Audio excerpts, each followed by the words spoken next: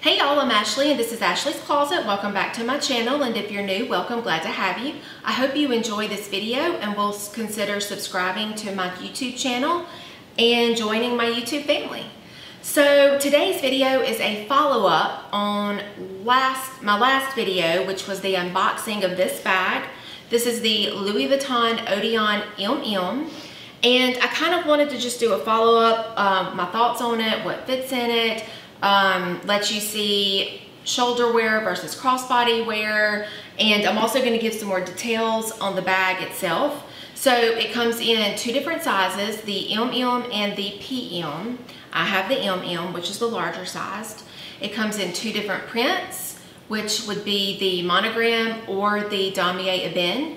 And then more specifically, back over to the monogram, you can choose in your leather trim between the black, which the house calls noir, or the vachetta. I want to point out though that this is not the typical vachetta that you see on their bags. This is what the house now calls aged vachetta. So they've already done some of the work on the tanning of it, or not really the tanning because it's natural, but it getting darker. I just drew a blank on what it's called, but the patina, there you go. But anyways, I do want to point out while I'm talking about this leather is that a lot of the other YouTubers pointed out that they went with the noir because it would be more carefree. But what I've noticed since I've carried it is it appears to have some type of coating on it as well. In comparison to my Speedy handles, it does not scratch as easily. I also want to mention that we got caught in a drizzle in Crested Butte, and I had it on and it did get drizzled on and the water just kind of beat it up. Now, that's not to say that you could go out in a monsoon and that, you know, it might not would like leave watermarks or something, that I don't know, but just as of right now, to me, it appears to not scratch as easily and to be more carefree than the naked vachetta. Okay, so some specifics on the bag. It has two zippers. Let me pull them together so maybe you can kind of get a better look at them. These, from what I've heard, I don't know for sure, but these are a newer zipper pull, and I want to say that it says Louis Vuitton Paris on both zipper pulls and on both sides. I don't know, I hope you can see this a little better.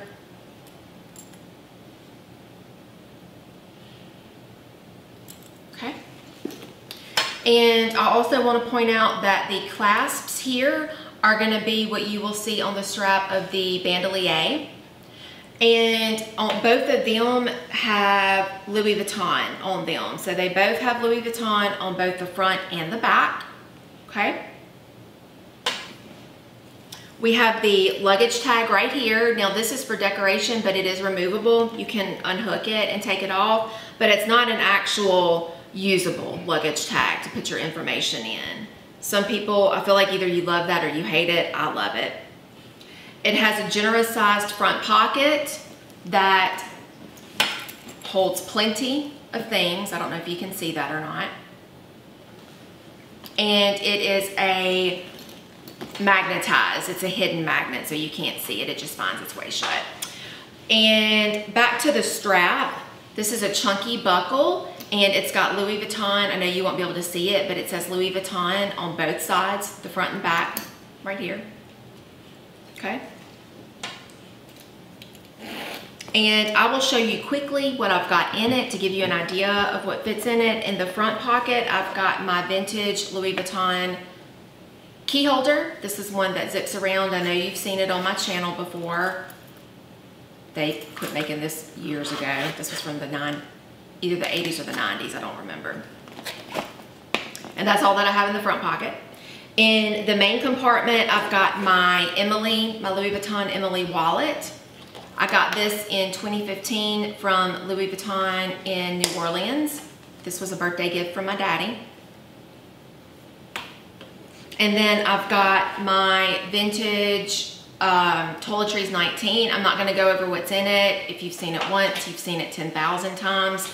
And everybody knows what they look like. But that is going to be all that I've got. Let me see. I don't know if you'll be able to see this or not. But this is what the inside looks like. It's just one big compartment. You've got a back slip pocket on this wall that I'm tapping on the back. and there's no zip whatsoever. It's just open. And that is it on compartments. Now, let me mention one more thing on the strap before I forget. As of right now, I've got it for shoulder wear and I've got it on the shortest hole. And what I do to hold the tail down, because this is stationary, it's sewn in, so you cannot adjust it up and down. I can see the pros and the cons of it, but for me, it leaves a whole lot of extra tail. And so what I've done is gotten one of the girls' clear little hair ties for like little baby hair, and I've put it on to hold this down. So that's what I do there. Okay, let me go over some prices before I forget. So the PM as of today, October 2022, retails for $2,100. That does not include tax. The MM as of today retails for $2,230. The measurements for the PM are 9.4 inches in length by 8.7 inches in height by 3.1 inches in width. And again, it retails for $2,100. This is the PM.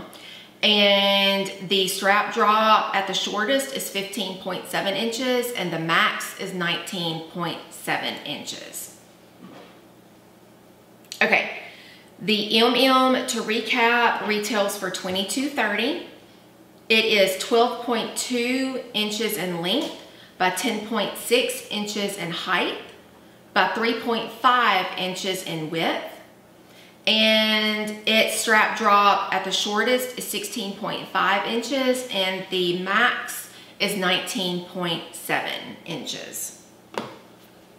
Okay, so now that I have shown you what fits in it and some of the details and specs on it, I will give you some mod shots. So I will show you crossbody versus long shoulder, and I do want you guys to tell me what you think about that. Hey guys, okay, I'm back. So now I want to show you what it looks like crossbody and long shoulder.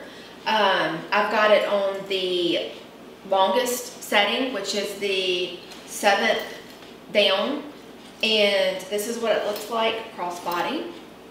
And at first I thought it was a little too short to wear crossbody, but then I got to thinking it's hitting right, you know, right here at the fatty part of my hip. And especially with a bigger sized crossbody, I don't want it real long because when I start walking, it starts kind of bouncing off my hip, and no, I can't deal with that. I've got hips and I don't need things bouncing off of them. So this is what it looks like from the front. I do feel like it may jut out a little, but I don't know. Tell me what you think. This is to the side, and I'll show you the back as well. This is what it looks like from the back. And then the side and the front. And this is about where I would carry it, kind of on the back side of my hip, and so I could rest my hand down. So that's where I would carry it if I were carrying it as a crossbody. But let me change it and shorten it a little bit and let you see what it looks like as a long shoulder. Now, long shoulder, I have played with it enough to know that if I do wear it long shoulder, that I want it on the shortest setting. I do know that. And this is it as a long shoulder. And again, it falls right at the fatty part of my hip, which is a good length. If I'm walking, I kind of tuck it behind my arm like that and throw it over my back towards my rear. It's a good length. I can get into it easily, into both pockets easily, in and out, and then just go. So let me know what you think below in the comments. If you think, you know, the crossbody just doesn't look good or isn't flattering, or if this doesn't look good, or what. Chandra, I know you'll watch. Bill, I know you will too. Let me know what y'all think. But overall, it's a great bag. I'm enjoying it. Would I buy it again? Yes, I would. Not the PM though, the MM. But if you don't carry even as much as I do, then the PM would work fine for you. If you have any questions, leave them in the comments below. And I hope you enjoyed this video, and I will see you next time in Ashley's Closet. Bye, y'all.